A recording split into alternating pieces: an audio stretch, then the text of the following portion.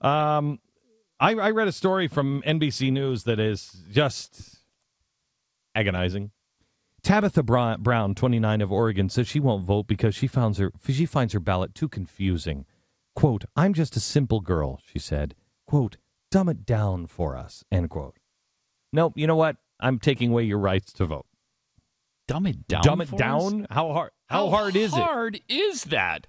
Barack Obama, Mitt Romney. Check one. Real tough. That's real tough. In Buffalo, Ryan King, 19, says he won't vote because he doesn't know if he's registered. He mailed in his registration form, but nobody replied, and he doesn't know where to show up.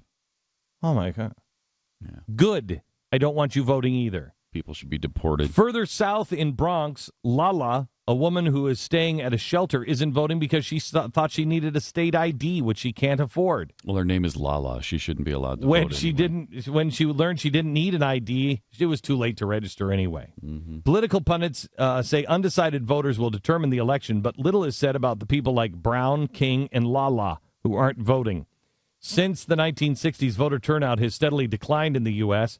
64% voting-age citizens voted in 2008 compared to 93% in Chile, 86% in Germany, and 74% in Canada. We suck. Yeah, it's bad. In this election, the fear is that some non-voters may have wanted to vote. Voters cried out in frustration as polling stations became overwhelmed. Oh, truth for the Lord. Really? Really? Now you can't stand in line? How many different ways can you vote and vote early? I mean, it's really not that hard.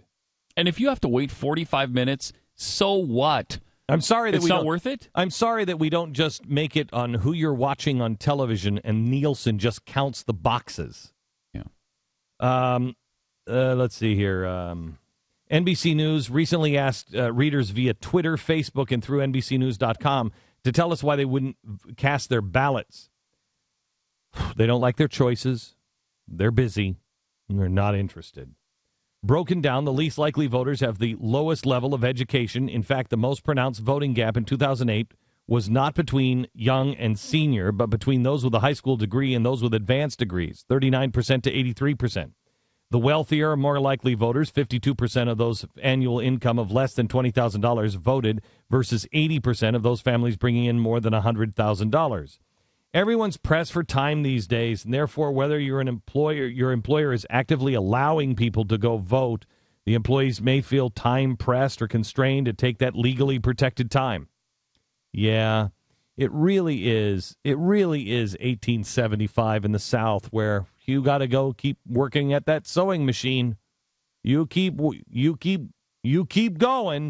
You've got a 16-hour day. You want to go vote? Well, if you're not voting my way, you're not leaving that sewing machine. Yeah, that's America today, isn't it? Although some states require employees to give workers time off to vote, Human Resources say the laws are Human Resource officers say the laws are sometimes too confusing. Mm-hmm. About 13% of those responding to the census survey said they didn't vote because they didn't like the candidates in 2008. The theme emerged among our readers, too. Many of the women in their 30s and 40s who say they will not be voting, it wasn't political. Leaving their forms blank was, in some sense, a vote of no confidence. I like this one. Suzanne Holland, 41-year-old public library director from Wisconsin, said, "It feels like a third choice to me. We tend to think that we have two choices because third parties are not viable, but there is a third choice, to let other people decide because sometimes either their choice goes against everything we believe in. Maybe just leaving it blank is a third choice. You dope." Holland has voted in the past year, but she says the debates between Obama and Romney cemented my distaste for both candidates. Breanne Findley, 32, of Illinois, also fed up with Obama and Romney. She said her and her husband have 5 children between the two of them. She's a stay-at-home mom and devoutly Pentecostal. Listen to this one. "I keep going back and forth. I looked online to see who else was running for president, Green Party or some other independent group, but I didn't like those guys either." Her sister-in-law was appalled. She says I'm not allowing my voice to be heard, saying that I should reconsider because my vote matters. But there are things I need to be voting for. I'm a Christian, and I believe that God is in charge. So I'm fine with this, because if this guy wins, it's not going to be the end of the world, because God is still our God. Yeah. That's why when I have to dig a hole or a trench or something, I just put the shovel on the ground and then stand there, because God will dig that hole. Because God is still God. If he needed that trench, he'd do it. That's why. It's a good point. That's why if I'm ever in a hurricane, I'm not getting my family out. No. I might have a boat on the back of my in the backyard of my house that I could get in and sail away. But I'm not going to take the time to go get in the boat, because I believe in God, and God is still God. You dope. Heather Fenton, she's 37. She's a Catholic in Florida. She found herself lost in the political middle. As a Catholic, opposed to abortion, but she's also opposed to the death penalty and in favor of gun control. She has nuanced views of immigration. Nuanced views? I posted to my Facebook page, who should I vote for? Give me a good moral reason. But nobody on my Facebook page could give me a good moral reason. Oh. Well, if I can't get my answers from a Facebook page... There just aren't any answers available. Well, she didn't say she has tried to tweet. Oh. If you could just get... If we could tweet just, it, yeah. we could just tweet good moral reason. Back in New York, King was a student. I was not alone as struggling to register to vote. 6% of non-voters between the ages of 18 and 24 didn't vote because they didn't know how or when to sign up. Well, God forbid we expect you to be in college and be able to figure that one out for yourself. After mailing in a voter registration form, he looked online for clues about where he should vote. That's the way we like to do it. Clues? Yeah, we like to put them all in clues. There's no specific place. It's like... Vote in... Fill in the blank. Alabama. Vote in... I wonder if you could Google that. Could you Google such a thing and find a clue? No, you couldn't. No, well, you can find a clue, but it'll just say, it's a building somewhere in your city. And then another clue will be like, it has a front door. Yeah. I heard if you order certain things at like a Chinese restaurant, your fortune cookie will give you a hint on where you can go to figure out how to vote. Really? Yeah, it's pretty impressive. You have to be a sleuth, though. I feel so disenfranchised voting in New York, it doesn't matter. If I voted for Obama, it wouldn't count, so why bother? That's a good point. I agree with you on that. Yeah, That's a me good too. thing. Don't do it. If you want, definitely not if you do want, I love this. If you want me to vote so bad, at least meet me halfway. What does that mean? The politicians, if they will want bring them to the vote, voting booth to your house. We'll bring it. Well, not to your house, but maybe to your street, maybe to your garage. All right. Honestly, no, we don't want you to vote. I don't care if you're going to vote for Republican Romney. I don't care. If you have that attitude, don't vote. You're stupid. In the Bronx, Layla was slightly sheepish to find out she didn't need an ID to vote. She used to live in Georgia where ID is required, but mostly, she said, she feels increasingly apathetic. More pressing was food and dinner and a job.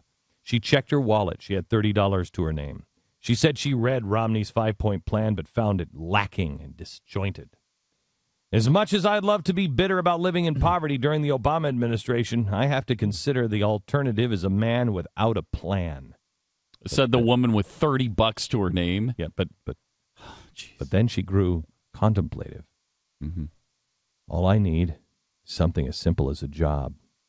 I could have my quality of life back quickly. And I just don't know how voting is going to meet my immediate needs. Wow, that's a brilliant philosophy on life. We don't recover if we don't start changing who we are. If we don't teach our children, bring your kids to the voting, take them out of school. It'd be much better for them to remember you standing in line all day with your kids, and I know it'd be a pain in the ass. How long is this line? Shut up. What, did I read about you on NBC News? It'd be much better for them to remember going voting with you than even in school tomorrow. Show what it takes. Show them that it's worth it. Not everything is easy. Not everything is immediate. And you know what? Mitt Romney's not going to change things immediately. He can't change things immediately. He's not the Messiah. Neither was the last guy. And you know what? Mitt Romney gets in, there's probably going to be a lot of things that piss us off. But what you do is you vote and you find the best person you can and you stay together. Because if we stay together on Wednesday, we'll be able to protect the good guys and make sure the bad guys don't get in. The reason why there's no choice. The parties are both the same. You know why? Because we've allowed them to become that. We've allowed them because we've just unplugged. It doesn't matter anyway. They know that. Why do you think they're running negative ads? Negative ads make people say, I just don't even want to vote. That's what they're trying to do. They're trying to just run negative ad after negative ad so you don't vote. Isn't it amazing, the choice that Mitt Romney made? The choice in the last debate was, Mr. President, I mean, he had him dead to rights so many times. He didn't do it. Why? Mr. President, attacking me is not a plan. Attacking me is not going to move us forward. I think he stepped into the mantle of the President of the United States because all he's saying now is, I'm going to find the reasonable people in Washington that know we're broken, and I'm going to come together and fix it. He knows he can't he'll never be able to change anything in Washington if it was a blood sport. It's a blood sport. The president this weekend was talking about revenge, voting for revenge. That's not who we are. That's not who we are. I quite honestly, there are times I don't know who we are. I read stories like that, and I say, I don't know who we are. It's too difficult to figure out the clues as to where to vote. Please. I'm glad you're staying home. It's the simplest test. If you can't find your way there, you can't vote.